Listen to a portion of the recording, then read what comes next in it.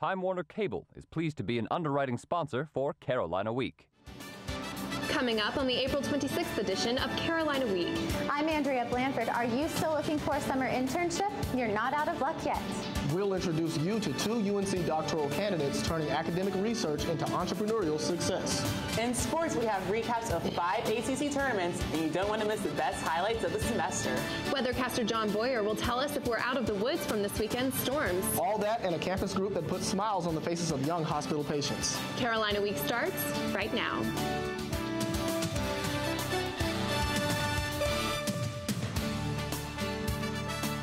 From the James F. Goodman Studio in the School of Journalism and Mass Communication at the University of North Carolina at Chapel Hill, connecting campus and community, this is Carolina Week. Graduation is only a couple of weeks away, and the internship hunt is in high gear. Good evening, I'm Lauren McGaha. And I'm Chris Neal. Thanks for joining us.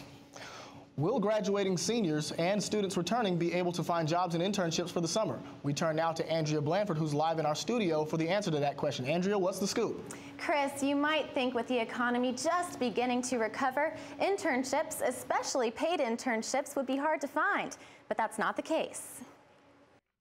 Assistant Director for Business-Related Internships, Gary Miller, says there's been a break in the trend for summer internships. The posting numbers now are actually higher than they were in February, which is really unusual. Normally after spring break, it takes a nosedive. Right now, UCS has nearly 400 internship opportunities posted. That's 200 more than in February.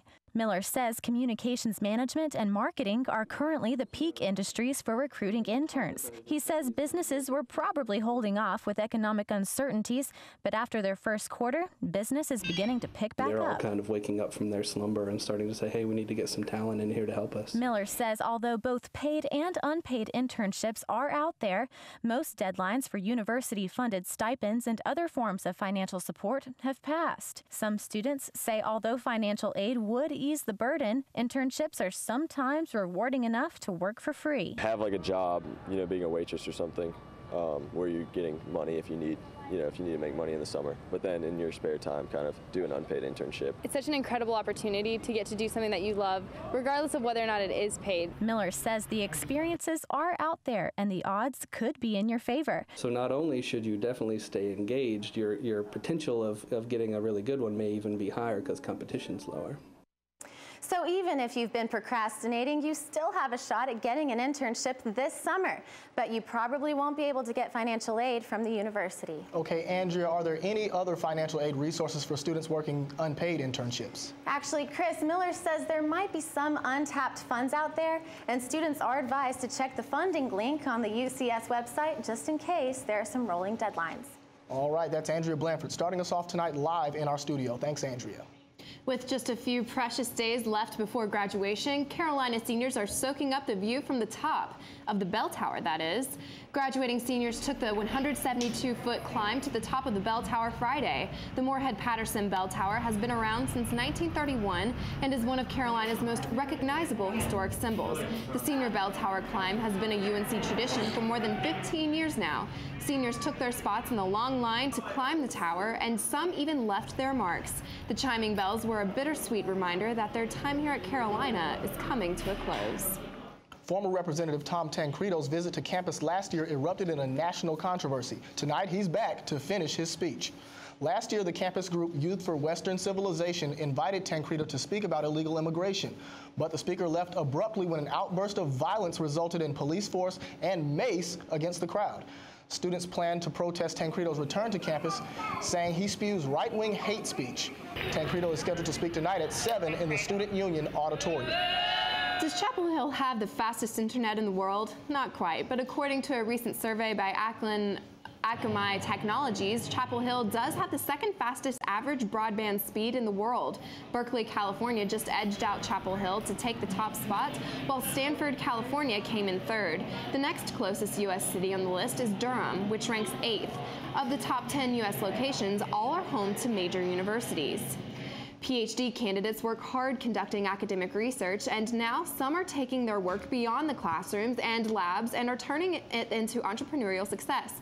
Julia LaRoche joins us from our satellite studio. Julia, putting research into practice is the ultimate goal, right? Lauren, it is, and 2 doctoral candidates in the hard sciences could become known worldwide for the practical application of their academic work. As a PhD candidate in molecular pharmaceutics, Michael Hackett solves problems every day, and he's helped find a solution to a problem that affects millions of Americans. He discovered a way to make current cancer drugs safer and more effective, and turned this idea into a business opportunity called Novolipid. So what we do is we can take anti-cancer drugs and we'll chemically modify them with a special lipid that we designed. And that's where the name of the company comes from, Novolipid. So what does Novolipid's technology mean for cancer patients? We can make the drugs safer, we can make them less toxic, so you may have to go in for chemo less often, and hopefully you'll have a higher chance of coming out disease-free. Hackett had a major discovery on his hands, but he needed the right element to take this idea to the next level. After enrolling in a business course, he met PhD candidate Deepak Gopalakrishna, who was able to add an edge to the project. Both would agree their working relationship has been nothing short of a positive reaction. It's been great. I mean, I think we have a great working relationship.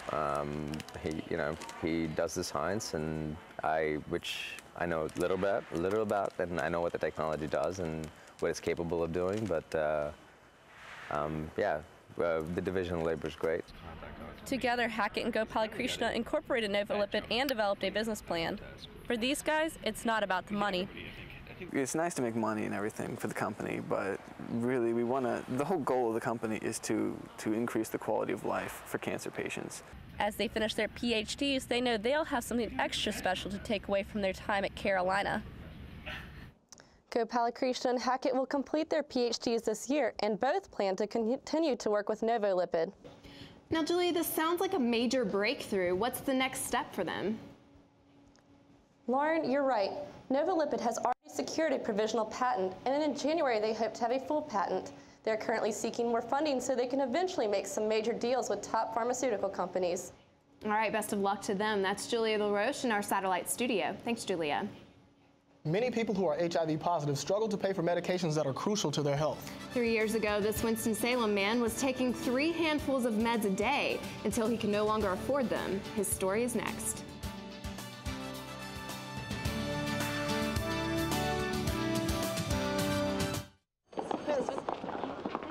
Hey, Sarah. Oh my gosh, he's so cute. How do you know him? Come on, Donovan, do it like I taught you. Love the new tattoo, Sarah. Let's go! Dude, what? Dude, that's Sarah. The girl in the pink shirt. That's the girl I was telling you about. Oh, that's Sarah? Theater 2 on your left. Hey, Sarah. What color underwear today?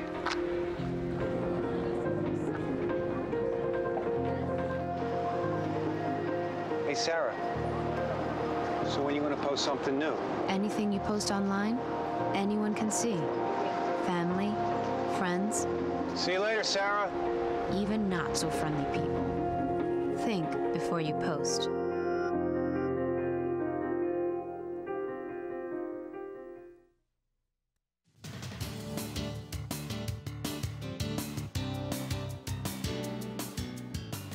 The CDC estimates more than 13,000 North Carolinians were living with HIV in 2007. Health reporter Lisa Marie Albert says the proposed state budget sets aside $14 million for ADAP, the AIDS Drug Assistance Program, to help low-income residents pay for HIV medications. That's good news for people like Richard Cassidy of Winston-Salem, because expensive HIV medications helped save his life. At one point, cancer was all over my face.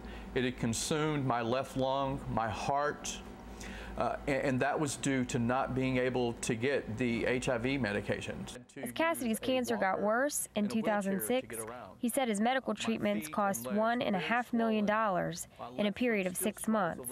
But medications can help control HIV, says UNC Dr. Peter Leone, who directs the state's efforts against the spread of the virus. We can turn now HIV into a chronic, lifelong disease. We know that people live 20, 30 years, if not longer, if their virus is well controlled with the medication. This is no longer a death sentence. It is something that you can live with, hopefully return back to work, and to have a productive life.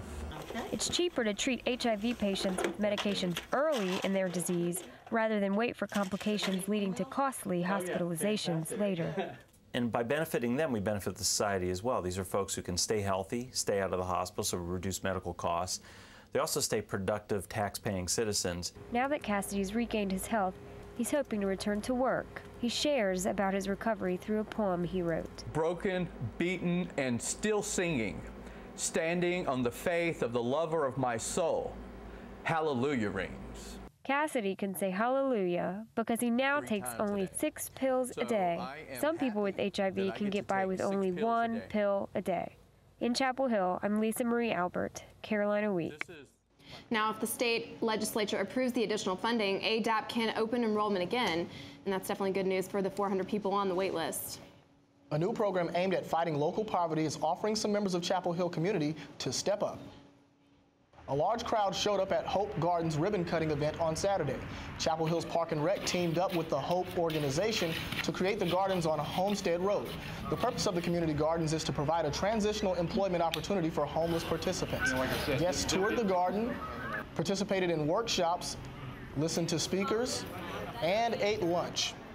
There are already 3 homeless people getting stipends to tend their own plots in the garden. UNC, Duke, and Elon students don't often play well together, but physical therapy students and volunteers from the 3 universities cycled for a worthy cause this weekend. Different shades of blue were on the same team in Kenan Stadium for the Bikeability Clinic on Saturday. From helmet safety to new bike designs and even face painting, various booths offered fun and hands-on information for disabled children and adults. Even a few special characters came out to join the fun. Physical therapy professor and bikeability organizer Debbie Thorpe wants to expand the unique event and says it gives special opportunities to people who once only dreamed of riding a bike. Many of them are weak, they can't pedal, their balance might not be good, they might not have enough attention or focus to be able to ride a bike out in the community, and so they never learn how to. Bikeability organizers plan to expand the program within Alamance and Orange counties. We all know Facebook is a powerful tool for staying in touch. Bethany Tuggle introduces us to a local college student who used Facebook to reunite with a family member she hadn't seen in more than a quarter of a century. Jenny LaRocco is a 26-year-old paralegal student. Jenny was born with cerebral palsy and is in a wheelchair. She faces the daily challenges of trying to be independent and the repercussions of being separated from her biological family. When she was 11, social services took Jenny from her mom and placed her in foster care. She never knew her dad. I always knew that he was out there and that something was missing, and I always knew that I wanted to find him. She would search the internet for him, typing his name again and again, never finding anything. Until recently. Jenny was checking her Facebook messages one day when she saw there was one from a man named James LaRocco. It was her dad. She says it was an unbelievable moment. I was shocked. I was like, I wanted to cry, but I couldn't cry because I was so shocked that I didn't know what to do. James says there were mixed emotions as he prepared to contact the daughter he hadn't seen in 26 years. What am I going to say? Is she going to accept me? What does she look like? Where is she? You know, it was like confusing, awestruck, and completely amazed at the same time. This father and daughter are now trying to make up for those years apart, talking all the time either through Facebook or on the phone. It's me, Jenny. This summer, they'll finally get to see each other in person. It's going to be very exciting. I'm going to hug her a lot. And he says now that he's found her, he'll never let her go. I love you. I love you. Bye-bye. Bye-bye. In Durham, I'm Bethany Tuggle, Carolina Week. Reporter Bethany Tuggle is very familiar with Jenny's story, as that is actually her adopted sister. The family is delighted that Jenny has found her birth father. And it's springtime, we get the nice spring temperatures, but with that comes a few storms and some high winds. That's right. Weathercaster John Boyer is here to tell us more about the weather this week. That's right. There was a small tornado in eastern Wake County yesterday afternoon. We'll recap that after the break, but I don't think we're expecting anything that severe either this evening or tomorrow evening. So I'll have the full forecast in 90 seconds.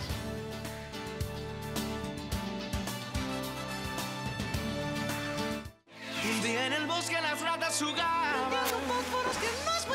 Escucha Smokey antes de tratar. Solo tú. No juegues con fósforos, no juegues con fuego. Fuego.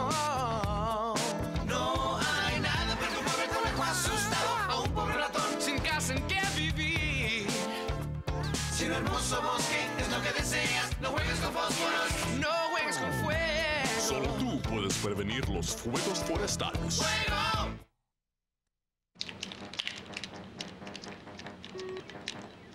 You ever think about buying a bigger place? Just waiting for a visit from the credit fairy. There is no credit fairy. How else will I get a better credit score? Look, you keep your credit card balances low and only open a new card if you really need it. No fairy? There's no magic to improving your credit, but there's help, and it's free. Go to creditfairy.org.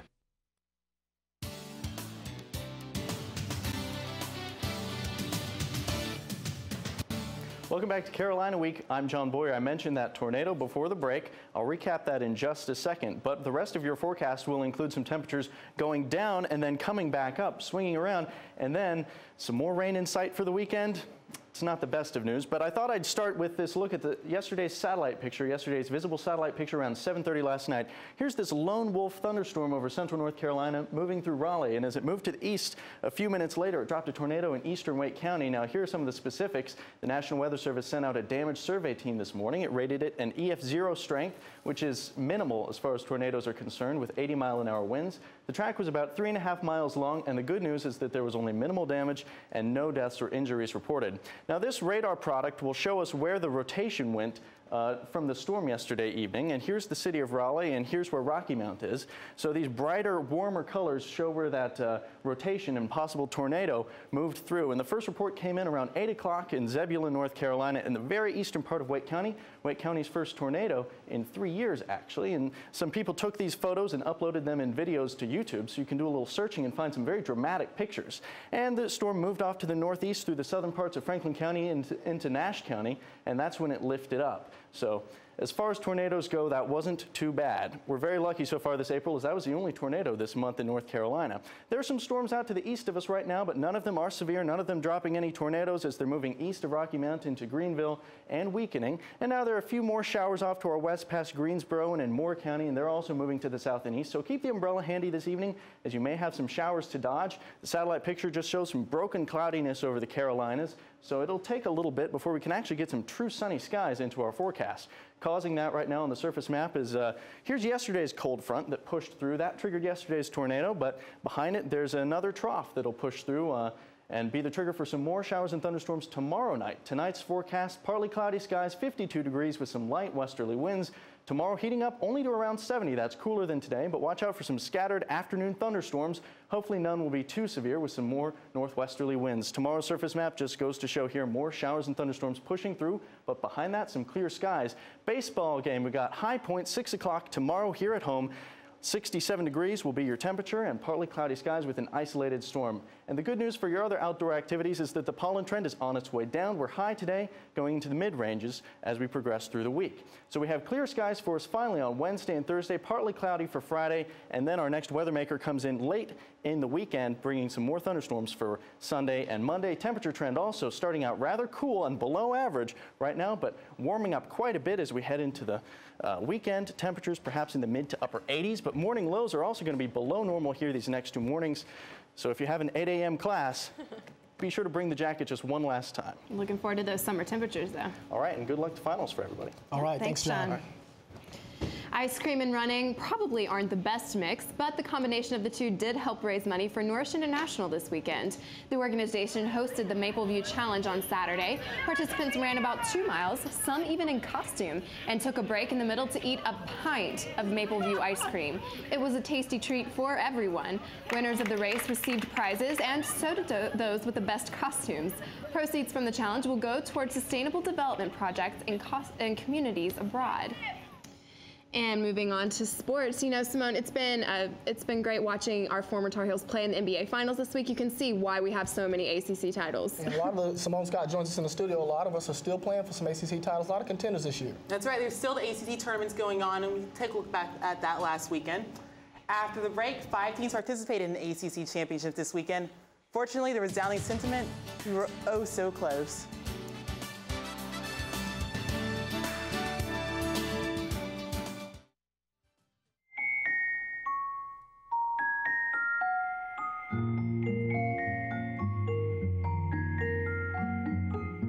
event of a car crash, 3 out of 4 kids are not as secure as they should be because their car seats are not used correctly. But the latch system makes it easier to get it right and to hold your kids tight. Anchor, tether, latch. Learn more at safercar.gov. Oh, those boys are much too much. Those boys are much too much. We got the spirit. We're hot. We can't be stopped. We got the spirit. We're hot. We can't be stopped. We're going to beat them and bust them. Beat them. The smallest moments can have the biggest impact on a child's life. Let's get a little bit rowdy. R-O-W-D-Y. Take time to be a dad One more today. time. All those boys are much too much. Those boys.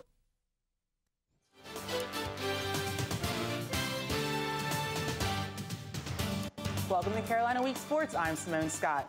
The tennis team traveled to Cary for the ACC tournament this weekend, and the men faced off against Wake Forest in the first round. They struggled a little bit in singles. Ace Clay Donato played this one right here into the net, and junior Stephen Hardy rolls his ankle right here. Ooh, that looked a little painful. The Heels couldn't recover as they lose 3-4. On to the women. They made it to the championship on Sunday. The Heels lost to doubles point for the first time all weekend. Trying the rebound in singles, senior Katrina Sang with the ace right there. Get out of the way for that one. Nothing much Jackets could do. Unfortunately, number 1 Sanaz Moran whiffs right there, and the Heels fall 3-4. One more ACC championship to cover, and unfortunately, it's more bad news. The golf team was in New London, North Carolina during the weekend at the North State Golf Club. The team finished in a tie for 9th, a disappointment after they played so well the past 2 weekends. Junior Kevin O'Connell finishes the weekend off 5 over par. Here he is knocking a birdie putt. Get in the hole! Sophomore Jack Fields led the team, finishing in a tie for 15th at 1 under, but it just wasn't enough. The guys will now have to wait to hear where they'll play their regionals. Last Wednesday, we reported that several Tar Heels lives could change over the weekend. Today, we know how many Heels are headed to training camp with NFL teams. E.J. Wilson was the first Tar Heel selected, taken 127th overall pick by the Seattle Seahawks. Experts say by drafting Wilson, the Seahawks gained an instinctive and strong edge player. Wilson is very excited about this experience. I wasn't even thinking about it. I just smacked myself in the forehead really hard. Like, this is it really happening right now? So I had an adrenaline rush once they told me they were drafting me. And once I saw my name on the screen, it was one of the happiest moments of my life. In addition to E.J. Wilson, Cam Thomas went 5th round to the Chargers. 5 other players signed as undrafted free agents. Kyle Jolly with the Steelers, Kennedy Tinsley with the Rams, Alaric Mullins and Bobby Rome with the Packers, and Jordan Hemby with the Colts. We wish them very good luck. Next year, the first round could be jam-packed with Tar Heels. Draft expert Mel Kiper has Marvin Austin, Quan Sturdivant, Bruce Carter rated number 1 at their positions, and Deontay Williams, the number 2 safety. And now the moment you've all been waiting for, the top highlights of the spring semester in Tar Heel athletics.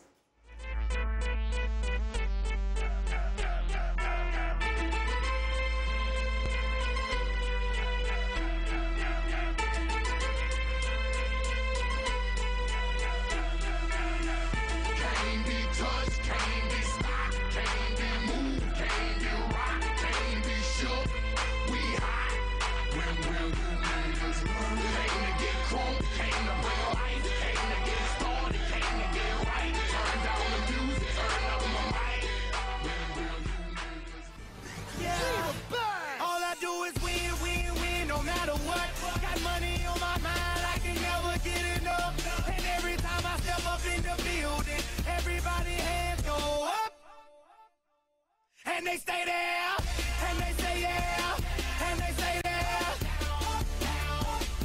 Cause all I do is win, win, win. And if you going in, put your hands in the air, make them stay there. Ludacris going in on the verse, cause I never been defeated and I won't stop now. Keep your hands up, get them in the sky for the homies that ain't making it, my folks locked down. I never went nowhere, what they saying Luda's back. Blame it on that contour, the hood call it Luda Yak. And I'm on this foolish track, so I spit my foolish flow. My hands go up and down, like strippers' booties go. My verses still be serving, tight like a million virgins. Last time on a college remix, now I'm on the original version. Can't never count me out, y'all better count me in. Got 20 bank accounts, accountants count me in. Make millions every year, the South champion. Cause all I do, all I do is win, win, win, no matter what. Got money on my mind, I Everybody hands go up.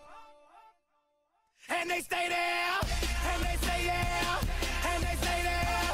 Up, down, up, down. 'Cause all I do is win, win, win. And if you going in, put your hands in the air, make them stay there. I feel like I can't miss. I know they want me to fall. But ain't nothing bigger than this. So just pass me the ball. You know you're looking at a winner, winner, winner. I can't miss, can't lose, can't miss. You know you're looking at a winner, winner, winner. 'Cause I'm a winner, yeah, I'm a winner. 'Cause life is like a slideshow.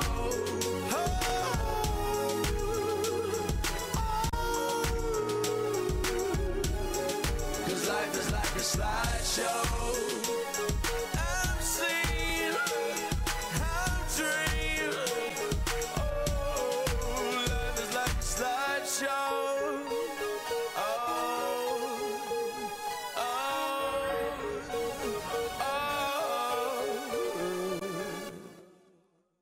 So, Chris, Lauren, even though the semester is winding down, there's still lots of sports going on. All right, it's truly a great season in Tar Heel sports. Thank you, Simone. Absolutely. Thanks, Simone. Coming up after the break, we'll show you how Operation Building Courage is cheering up pediatric patients. One bear at a time.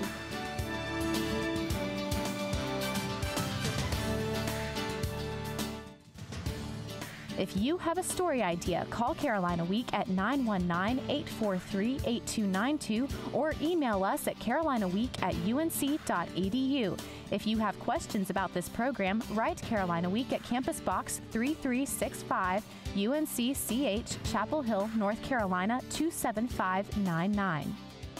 Be sure to check out Carolina Week and Carolina Connection online at carolinaweek.org. I'm starving. What's for breakfast?